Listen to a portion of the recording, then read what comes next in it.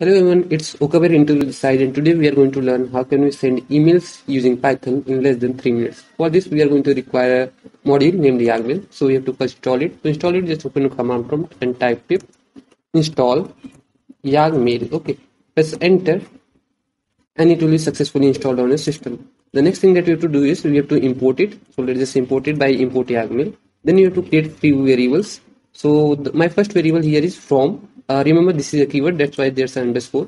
This variable will store the email ID by which I want to send the email. Then you have to create one more variable here, which is password, which will store the password of your email ID.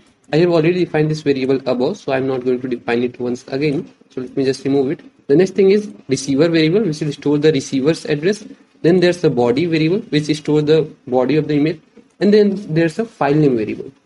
See, where I have my main.py file, I have two files, idea.docs and progit.pdf. Suppose I want to send the progit.pdf, so I'll simply pass the file name here.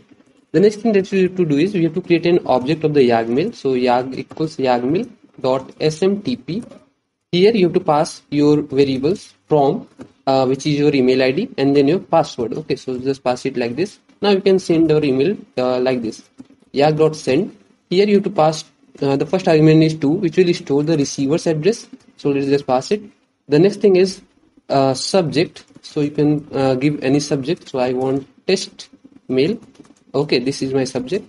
The next thing is body. So you have to pass it as a value of contents argument. So simply pass body here. The next argument is attachments. So here you have to pass file name.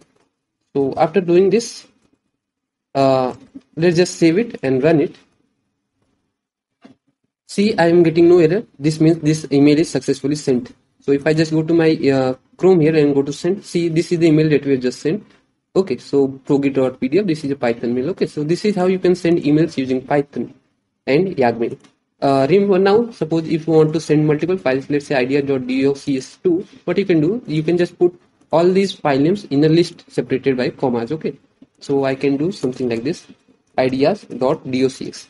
Similarly, if you want to send the files or emails to multiple receivers, you can just put their names in or email IDs in a list like this separated by commas. Okay, so and the rest code will be same. So this is how you can send emails to multiple receivers and with multiple attachments. Now, while running this program, it's a possibility that you run with this error 5.7.8 username and password not accepted. In that case, you have to follow two steps. First of all, you have to turn off two-factor authentication from your settings. And the next step is you have to go to this link. So let me just go to this link, and okay, I have opened here. So initially it will be off. What you have to do, you have to just turn it on. Okay, so this link is I have given it in the video description. You can just go there and turn on this less secure app access for your Gmail account. So yep, this is it for this video, guys. If you love this video, leave a like or a dislike. If you are new to my channel, subscribe it. Thank you.